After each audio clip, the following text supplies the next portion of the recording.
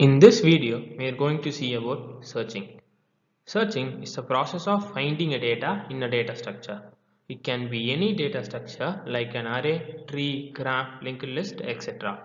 Using searching, we can determine the position of data in a data structure if it is present. We are going to see about two important array searching algorithms. One is linear search and another is binary search. In this video, we are going to see about linear search. If you want to know binary search, please check out this video. In linear search, we sequentially check every element in the array until we get the required value. If we are at the end of the array and still if we didn't get the required value, then we can say the value we are searching is not in the array. For example, in this array, the number we have to find is 8. We'll start from first and check if it is the required value. If it is not, we'll move by 1 and check again. We'll continue the process until we get the required value. But if it is 1 instead of 8, then we would have continued this process and at the end of the array, we still have not found the required value. Then we can say the value we are searching is not in the array.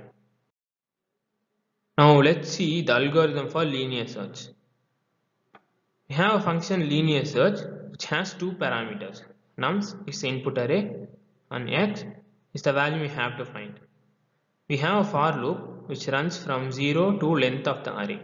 On every iteration, we check if nums of I equal to x. If the value we are searching, that is x, is present in the array, then on a particular index, this if condition will get true. So we will return that particular index.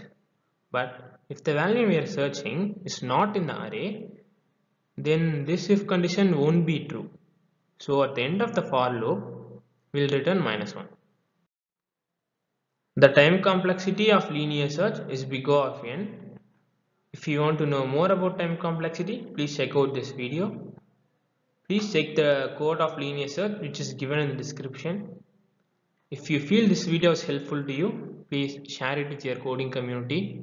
Subscribing to our channel and liking to our videos will motivate us to create more videos. Thank you.